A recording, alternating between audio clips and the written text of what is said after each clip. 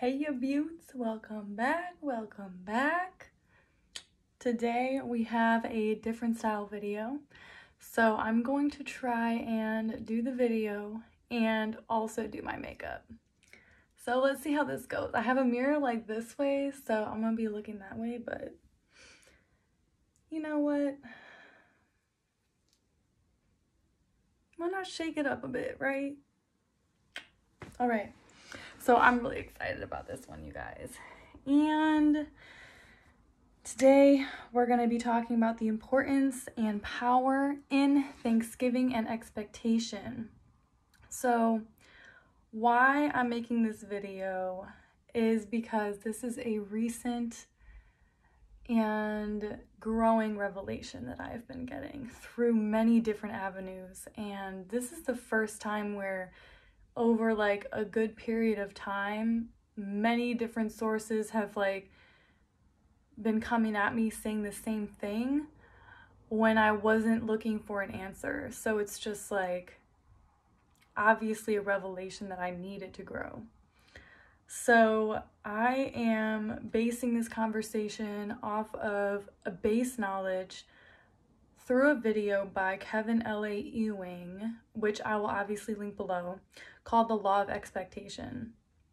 And my goal is ultimately to become really familiar with all the spiritual laws, and in conjunction with my relationship with God, with the power of the Holy Spirit, just overcome and succeed in life and just live a good life even though the devil reigns down here to some extent.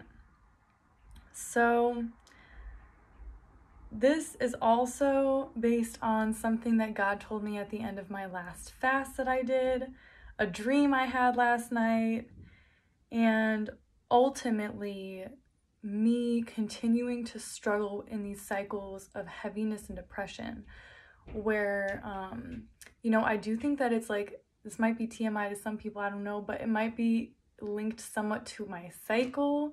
However, nobody has time for that every month. So I'm just, we're overcoming this. And I would get into these cycles of not super extremes, but, being really productive and spiritually just being on top of my game, checking all the boxes, praying a certain amount of time, feeding my spirit. And how I do that personally is praying out loud, speaking in tongues, and also just getting in my Bible, just really being on it. And all of my house, stays clean, and I'm really productive at work, whatever. But then I would hit a cycle of just being heavy and just feeling and literally actually sleeping for so long, just fatigue and kind of a cold. Do you see how I'm still getting over it? I would get a little bit sick. So yeah, the devil has he takes a little bit once I get myself really up and going. And I think that that's because I was missing a revelation.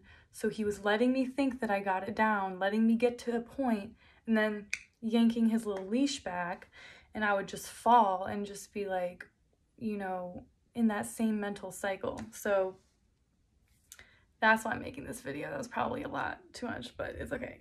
It's okay. So there's going to be a lot of information in here. I'm trying to order it correctly, okay? So first I'm going to start with what God told me at the end of my last fast. So a part of what I do when I fast is have a period of time during the day, ideally, where I sit there and I say, okay, God, what are you saying? What do you want to say to me?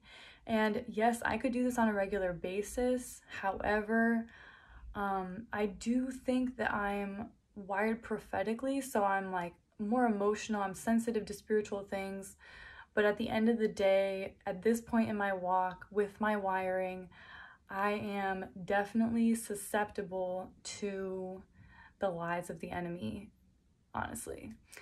And so what I do, especially if I have if I feel like I want to give somebody a word or give somebody, you know, what God's heart is, I'll fast, just to really make sure, because I'm like, you know, don't want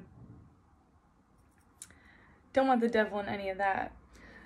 So this was so sweet, y'all. So he, you know, I feel like he was really telling me that, you know, my name is Maggie, but so that really doesn't mean anything, but the name Margaret, which technically is not on my birth certificate, but you know, whatever, means pearl.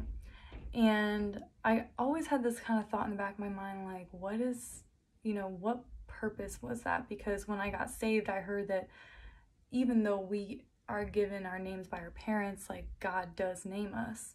And I was wondering, like, what he named me, you know? But I asked him that a while ago and I never got the answer. But today, you know, or this day, he gave me an answer. He goes, well, you know, this is how I felt like the Holy Spirit was, you know, speaking to me. He's like, I named you Pearl for a reason. When a merchant is in search for fine pearls and finds one, he gives everything for it. Just as the merchant gives everything for fine pearls, I gave everything for you. My life for your salvation. You are that precious to me, child. Hearing is not seeing, and seeing is not doing. All play an important role in due season. Seek refuge in me, revelation will come. Honestly, I thought, oh, that's really cute, you know, it warmed my spirit, and I just moved on from there. I also forgot I was going to be doing my makeup. But, so that was really nice to hear, but I didn't really think farther into it. I was kind of confused on the whole, like, hearing is not seeing and seeing is not doing. I was like, okay, you know, okay. True. And I think that line right there is where the basis of this revelation is going to come through here, boys. So then I had this dream last night, and this is kind of funny because in this dream, think of like fairy tale land, okay? Because this is where my dream really was. It was very much like fairy tale, like I was on this little adventure, and on the adventure I had this like necklace, and it's like something that I have in real life. So while I was on this adventure, I was like, I'm gonna go play on this like monkey bars or something. I don't know, it was like a swing set. And so I asked somebody to please watch it, or not even watch it, but I just gave it to them because I wanted to go play, and I had this jewelry with me. So I give it to this person, and in the dream I don't really know them, but for whatever reason I'm just like, I give it to them because I don't know. So anyways, the point of it, I think at least, is that the dude that I gave it to, he like just left them somewhere. And I realized in the dream very quickly, like I had this revelation right off the bat, that okay, this guy is struggling with some bitterness and jealousy. So he took my jewels and he just left them, and he didn't take care of them. And the other people I was with in my dream were like really upset, but for whatever reason, I wasn't. I was just like, literally my spirit man was just like, okay, well, God's gonna do something with this. Like, I knew it in my spirit. Okay, God's gonna do something with this, and he has a plan. So this adventure that I'm on, the end goal is to find this royal prince like person. Like, along on the adventure, I am learning, you know, how to ballroom dance and just do fancy things like, you know, etiquette and stuff like that. Okay, yeah, no, y'all, like, this is a whole like fairy tale movie in my head.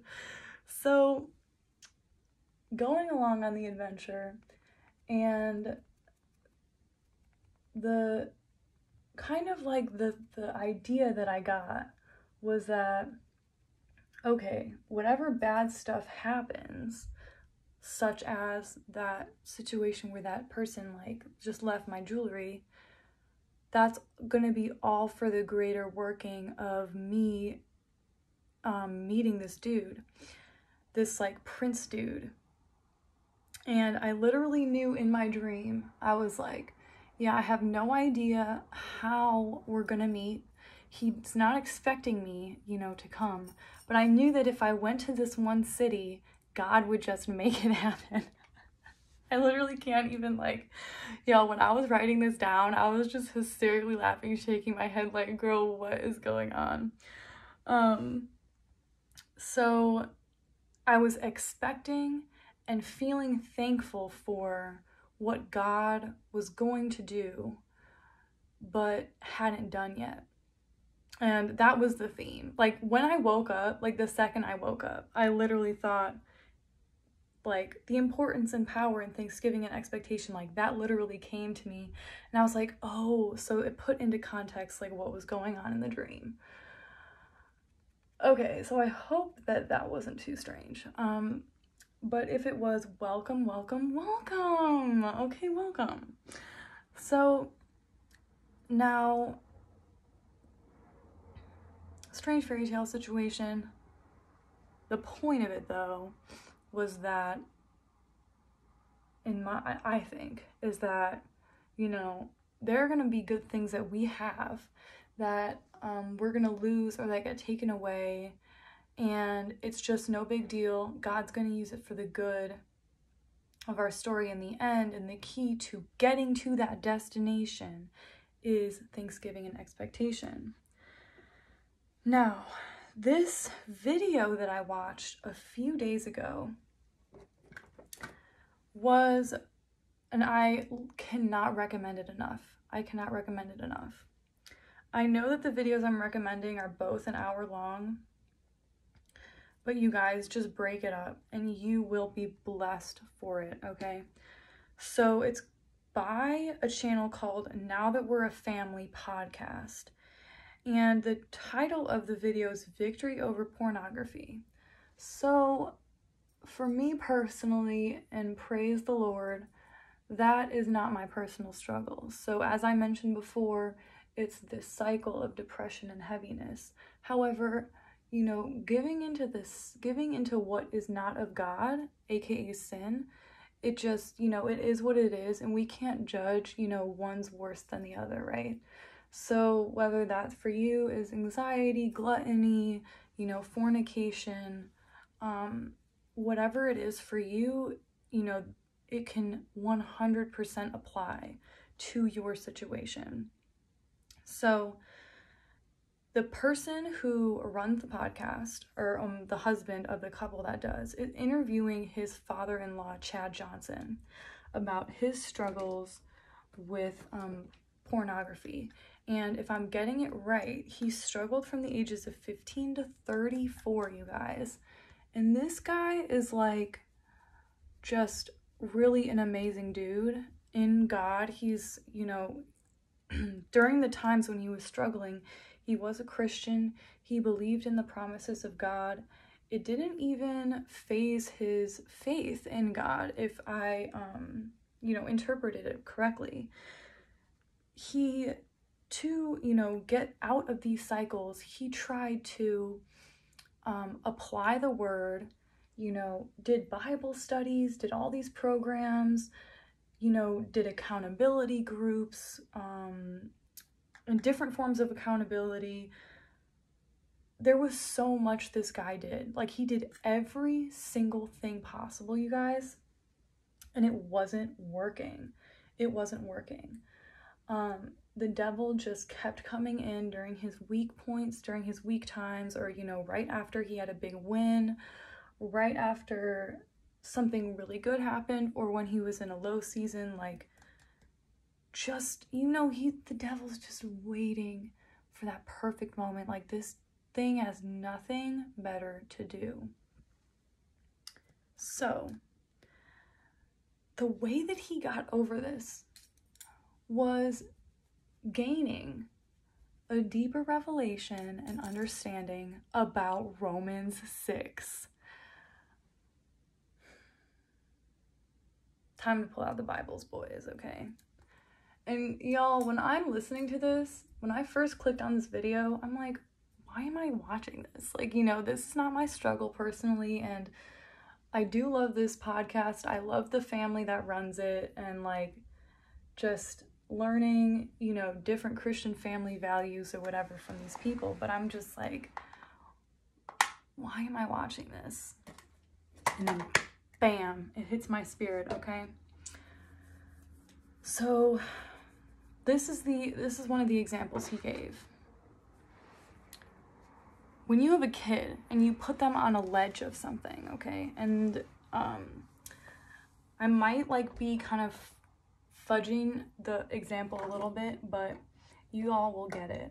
So you put a kid, he's on a ledge, and you're like, jump, I'll catch you. And the kid is like, oh my God, oh my God, oh my God, help me, help me, help me. And you're literally standing there and you're like, no, dude, I got you, like, just jump. And they're like, no, no, no, I'm scared, I'm scared. And the kid, like, he knows that you can do it, but he's still asking for help, right? And isn't accepting in himself that you will help him, you know, and not being like, oh, thanks, Dad, for catching me, and then falling. What he was doing was kind of making his own works in this struggle, trying to pair that with God's power, instead of being like, I can't do this. God, this is all you. This is all your grace that saved me. That your grace is the only thing that sustains me. And, you know, my works, what I do, doesn't keep me free and it doesn't set me free. So I'm sorry if that example was botched, but in the video, it's very clear. So I'm like, huh, interesting. So here's a few scriptures that I'm going to read. Romans 6:3. Do you not know that all of us who have been baptized into Christ Jesus were baptized into his death? And I've known that when we get baptized, our flesh dies with Christ. Like, I knew that, but when you just study Romans 6 and you get this revelation that we already have defeated any of the devil's tactics and plots and plans through the blood of Jesus, like, it's not like, you know, faith without works is dead. And none of these things that he was doing to help fight this and stay victorious over this addiction, like accountability and, you know, different types of support groups and Bible studies, it's not that that wasn't helpful, but without acknowledging that, you know, our flesh has already been dead, that was what was keeping him stuck. And then in verse 7, it says, this is from the ESV, by the way, for one who has died has been set free from sin.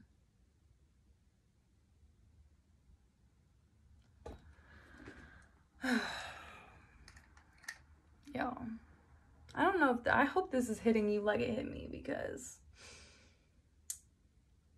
I was just like,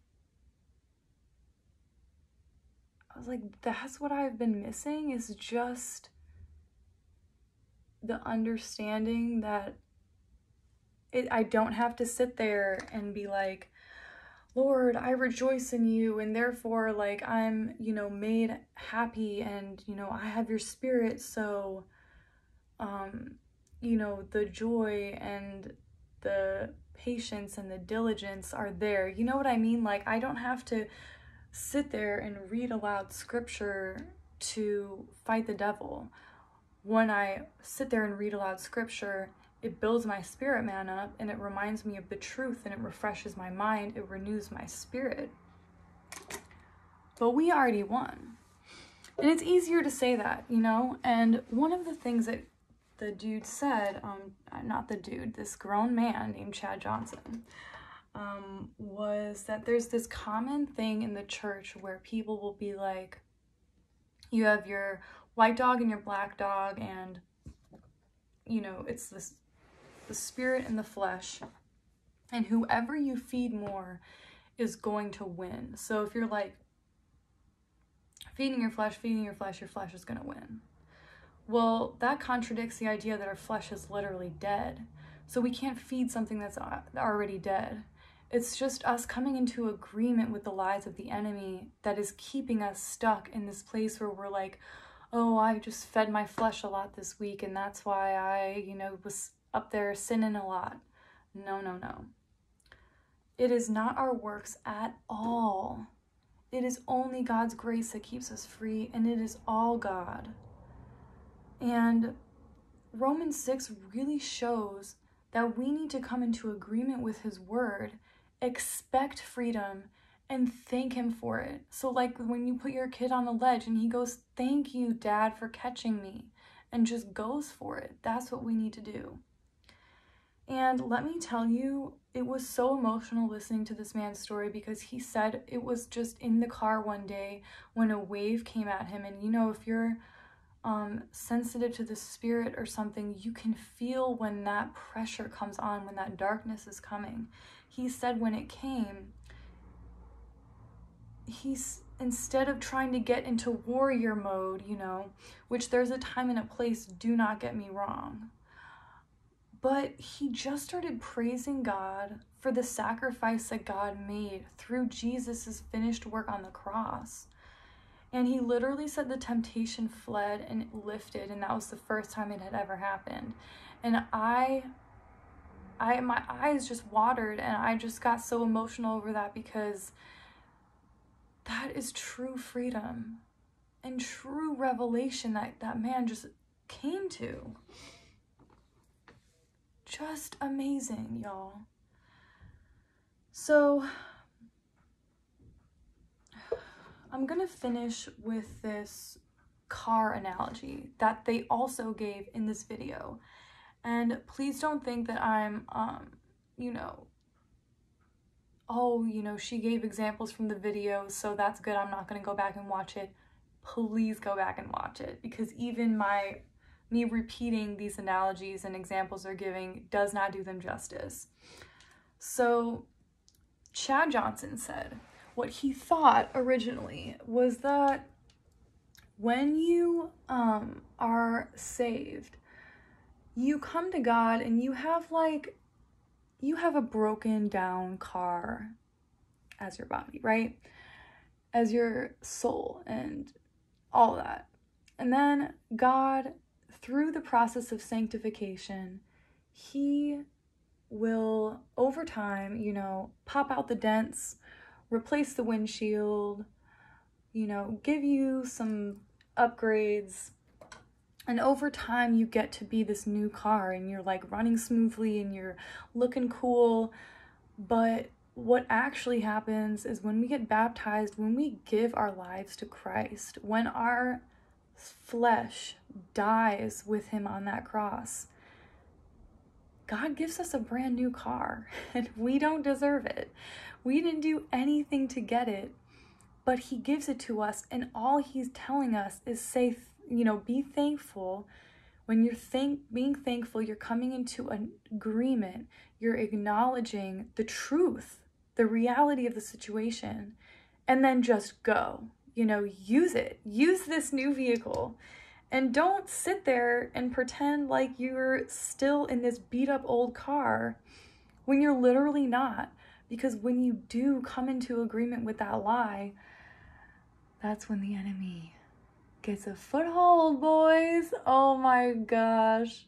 Y'all, I really hope that this is giving y'all some good revelation. And if you're farther along, this dude was 34 and had been walking with Christ for years and years and years, and God, for his glory, waited until he maxed out on every other option before giving him this revelation. I just praise God and thank him that through this man's struggle and his ability to share his story, I am now given that revelation so much sooner, because I really hadn't realized how entrapping and frustrating getting in these cycles of heaviness and depression and,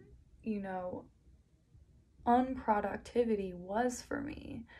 And during those little down cycles, I would start accepting all these lies. And the other day, I was sitting there in my journal and writing out all these goals that I had for myself, and just feeling like, in the middle of that downward rut, and just feeling like I have so much to do, so much that I want to improve on. And it's just like, it felt impossible. And then something told my spirit, okay, write down what goals that you already have accomplished. And I started writing them down, and I was like, wait, whoa, I've changed so much. I've introduced so many new habits that have actually become positive habits in my life through the power and grace of the Holy Spirit. And here I am, I'm wallowing a little bit and completely forgot that I had done any of those things. So yeah, that's my little story on that. I was just blown away by this revelation, and it just solidified my love of diving into the Word and just really figuring out what spiritual laws are we playing with here, because it's kind of hard to tell because they're not visible, and the devil wants to keep everything a deception.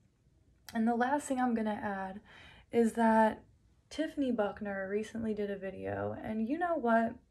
It was on the root of bitterness. And let me tell you, this kind of applies to a lot of videos that I kind of pass by. Whenever I look at a video and I'm like, yeah, I don't think that one's for me, it 100% is for me.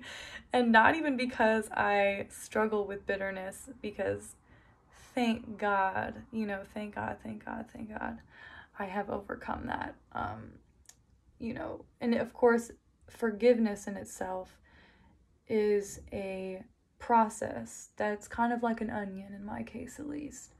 And so, things do get revealed, and I deal with them on the spot because nobody has time for bitterness. And God's grace has definitely kept me, because I personally have not, struggled with jealousy. So I just thought, this video isn't for me. But what she said at one point in the video was that there was a study done. I forget where it was from, so sorry, this is not very, this is kind of a last minute add-in that I just randomly decided to say, but we have like 15 to 60,000 or 20 to 60,000 thoughts a day. And 80% of our thoughts are negative, and 95% of our thoughts are repetitive. So if that tells you anything, the devil loves to play with the mind. Like, that's his first point of attack, is the mind. And I wasn't getting that. I really was not understanding how important being mindful of our thoughts, and how if I let the enemy's lies fester even for a little bit, they just slip past. And of course, it's impossible to get every one of them, but just staying open and, praying that God makes us ready to be shown our areas of weakness. That's the key, y'all. It's definitely the key. And I just feel so blessed that God has revealed this to me, and I have a deeper level of walking in deliverance. And that's an ongoing process. There's the original deliverance, the big one where you get rid of those demons, get rid of those strongholds. Then there's like the emotional level of deliverance where you're fixing and cleansing your mind with the Word of God and hearing His voice. And then there's walking it out through revelation and truth. And just, I'm not like a theological person very much, but I really think that the phrase dying to yourself needs a little bit of updating, because it's just the posture of gratitude towards the fact that we already died. You know, it's an intentional agreement that we come into every morning. Okay, we already died. But it's not an action that I do every morning that kills my flesh or that keeps my flesh at bay. No, the flesh is dead. And that is the biggest, mainest... Ending on a great note, obviously. Making up words. So it's time for me to go get some water. I love you guys. Bye.